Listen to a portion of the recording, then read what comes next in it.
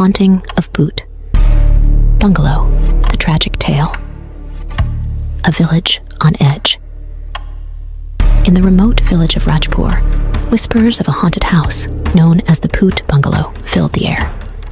This eerie mansion stood at the edge of the village, cloaked in shadows and surrounded by an aura of dread. No one dared to approach it after sunset, for it was said to be the domain of restless spirits. Among these, the ghost of a young woman named Anjali was the most feared. The tragic tale of Anjali was a radiant beauty whose smile could light up the darkest corners of Rajpur. She fell deeply in love with Raj, a humble farmer whose heart was pure, but whose pockets were empty. Their love blossomed in secret, for Anjali's father, a wealthy and influential man, had grander plans for her. He vehemently opposed her relationship with Raj, deeming him unworthy. One stormy night, Anjali's father discovered their secret meetings. Enraged, he imprisoned Anjali in the old bungalow and lured Raj into the nearby woods under false pretenses. There, he and his men brutally murdered Raj, leaving his lifeless body to be consumed by the wild.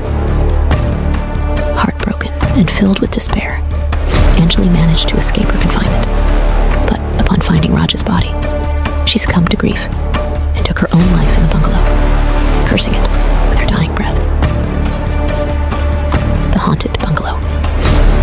From that night on, the Bhoot Bungalow was shunned by all. Anjali's spirit, tormented and vengeful, was said to haunt its halls. Villagers often heard her sorrowful wails and saw fleeting glimpses of her ghostly form.